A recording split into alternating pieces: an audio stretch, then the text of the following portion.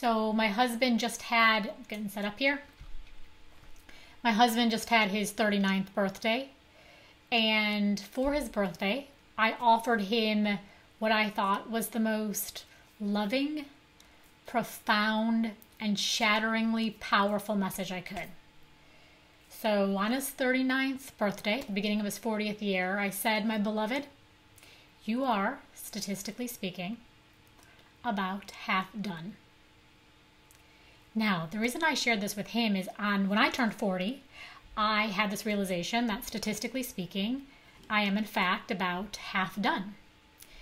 And I don't know why, but I was pretty lit up by this. Not necessarily in an all good way, but I felt I felt activated. I felt energized by this somehow. So I told all of my friends, and they too felt very energized by it, but not in the good way. So a lot of them told me to stop saying it. Some of them told me that it made them anxious. People would say, stop saying that. That's so terrible. So I want to ask you, I don't know where you are in the chronology of your life, but this idea of being half done with your life, what kind of emotions, what are the emotional energetics of that question? Do you feel hopeful and possible and energized and focused? Or does that make you feel anxious? Do you feel a sense of dread?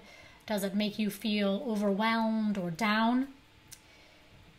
Whatever the feeling is, and particularly if it is a feeling in this box of negative emotional energetics, I would encourage you to stay with it. Just be curious about it and just stay with it. The reason is everything that you want in your life that you have been trying to achieve but you can't because you feel stuck, the solution to the stuckness is in the box that we have been avoiding over and over and over again. And what I can tell you is, because I am so sure of this is the reason I have dedicated my life to pain, to helping people process their pain.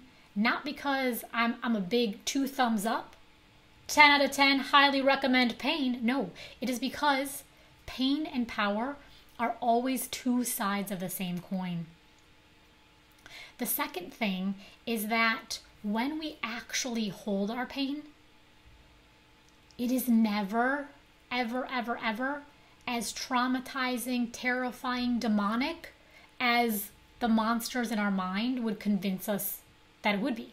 So there's this horrible paradox in life where your brain on one hand says, that memory, that situation, that risk that you want to take, don't do it, it will crush you. And the paradox, which can either be incredibly inspiring or I think incredibly depressing, is if you go forward to the places you have not yet gone, there you will find tremendous relief, and more than just relief, you will find a peaceful power. So this thing about being half done, if it does engender a sense of dread or anxiety or a feeling of lowness, it can be helpful to realize that that's not always the case. So there's other things that we care a great deal about, that we are delighted, relieved, hopeful, happy when they're half done. So, for example, imagine that my house is a mess and I have to go through this slog of cleaning it up. Well, when I am halfway through, I don't feel bad. I mean, maybe I feel bad that I still have halfway to go, but the fact that half of it is gone makes me feel relieved, thankful, possible. If I am someone who likes to run marathons, I in fact am not, but imagine that someone is, mile number 13 has to be a pretty lucky mile number, right?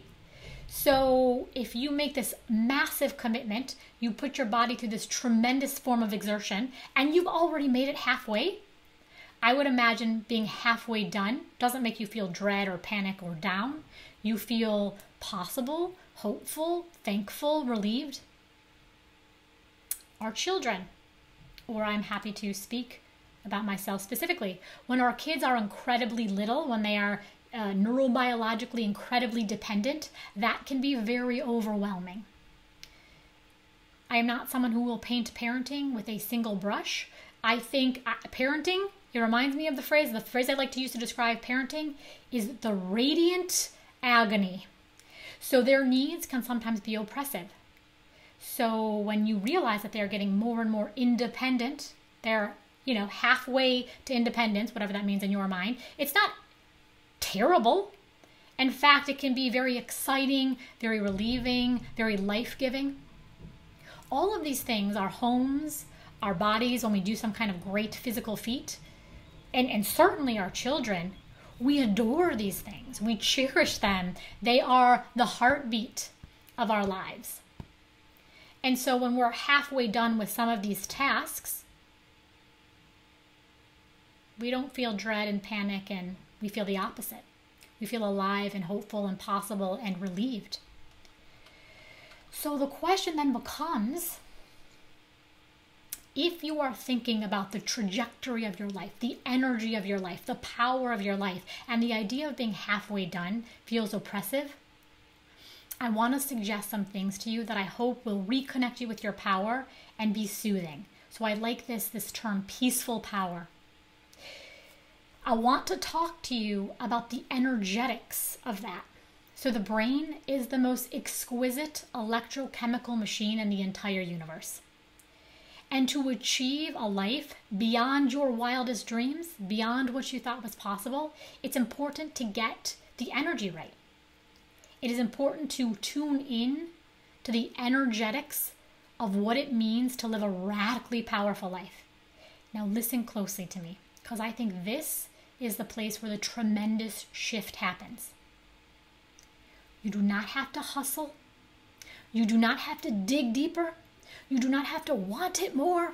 You do not have to lean in harder. You don't need to put in more elbow grease. No.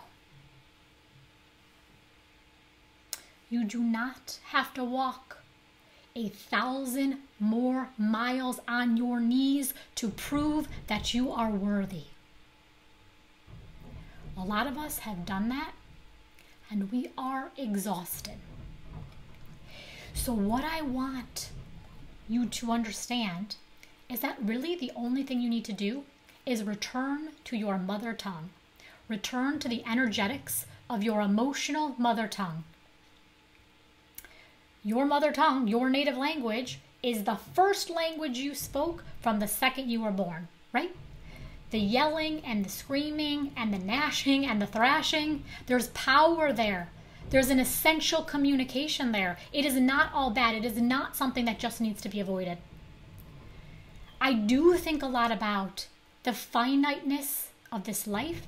And the reason I think about the finiteness of this life is because it connects me with my power. The myth is that this will go on and on and on and on. And so when I think it goes on and on and on and on, I don't have to take each day as sacred. At the end of my life, when I stand before God, the Alpha and the Omega, I want to be able to say to God, I have used it all. I haven't just used the good times and the easy times and the times that I wanted to and the times it all flowed. I have used the pain and the anxiety and the unworthiness and the suffocation.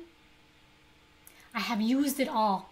And more importantly, I have used this wisdom that I believe I have to serve other people, to help them take their pain and to use that pain not as something that forevermore must be avoided, but to convert it into the very source of their healing and their power.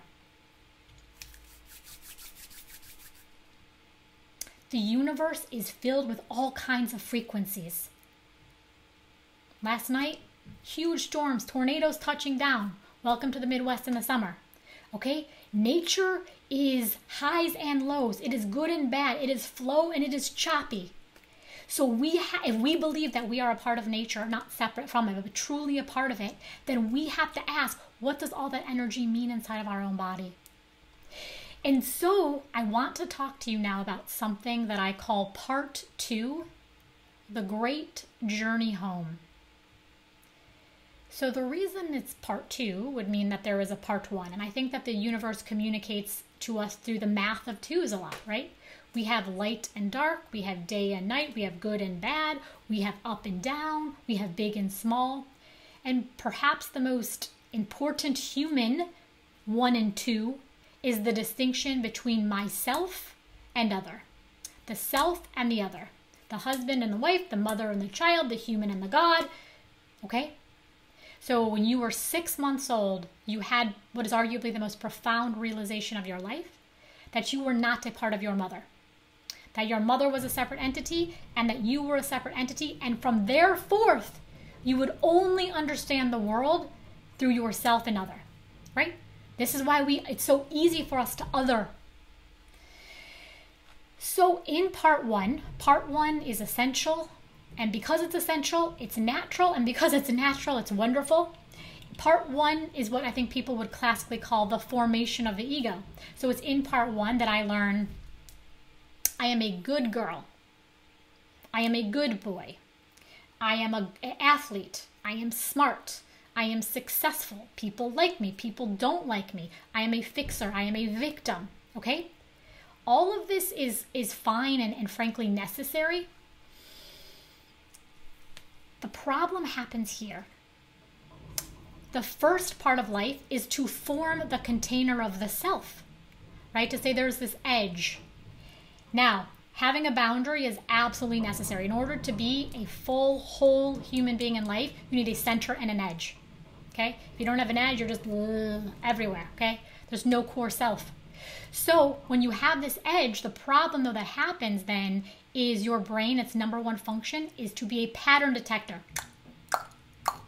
I talked about this in an earlier video. And so if there's ever the times when you get the most activated is when there is a threat to our primary identity pattern. So God forbid, I think that I'm really smart. And then I say something, oh my God, I think I said something and it was stupid. Oh my God, they heard me say something stupid. Oh my God, oh my God, oh my God. Let's say I'm the person who is the know-it-all. And I don't happen to have an answer. Oh my God, how am I supposed to live like that? How am I supposed to live like that? Let's say I'm like the perfect parent. And then people watch my kids lose their shit at the neighborhood block party. So embarrassing. So embarrassing. How am I supposed to live now that people don't think that I'm the perfect parent? Okay? If I think that I'm like the pretty one, and now I'm aging, now I have wrinkles and gray hair, it's very anxiety provoking to my core identity in this sense, right? Or if I think I'm like strong and athletic and now I have a dad bod, what am I supposed to do with this? Does that make sense? This is essential and necessary, but it is power with a little p. And I don't mean that in a pejorative sense. I just mean it is not the greatest source of your power, right? If you think about the universe, it's infinitely large. Your small identity, whether you're the fixer or the martyr or the helper or the hero, whatever that is, I like to call it the bumper sticker. It's just power with a lowercase p. And part of the reason it's not a great source of power is we hemorrhage energy protecting that boundary. God forbid there's an incursion and someone thinks I'm not really the funny one. Someone thinks I'm not really the smart one. Someone thinks I don't really have all the answers. Someone thinks I'm not the special one. We go ape shit. That's a technical term for you. Protecting that perimeter of our identity. Okay? I think we can all agree that being in a defensive posture is certainly not the most powerful posture from which to live our lives. So part 2. Part 2 happens when one day I wake up and I have done all the hustle and I have done the grind and I have gotten all the things and I have checked all the boxes and I have the house and I have the kids and I take care of people and I have money or I have, success or I have whatever the things are for you. Check, check, check, check. And you wake up one day and you say, oh my God. Is this all there is? That is the most blessed, gracious, exciting potential day of your life. Now, Whenever we come into a time of expansion, whenever we are in the energy of expansion, of birth, of creating, it does not always at that moment in time feel good. Okay? So most of us aren't jumping on our beds, having a party the day we're like, oh my God, is this it? Is this it? Right? We feel depressed, we feel panicked, we feel like I've been the good girl, I've been the good boy, I've been the, I've leaned in, I've checked all the boxes, and is this all there is? But now finally, that impermeable structure, that boundary of the earlier self starts to fall off. And when that starts to fall away, you finally have the opportunity to hold on to the parts of your primary part one identity that are valuable to you, but you finally have the chance to expand to your most powerful and universal self. And this is what I call the great journey home. So I'm going to be talking about this idea of part two, the second half of life, the great journey home, the journey toward your truest and most powerful self. If this is interesting to you, please let me know. If there's things you liked or didn't like, please let me know. And if you think that this kind of a conversation would be energizing and powerful for certain people in your life, please feel free to share it. Thanks so much.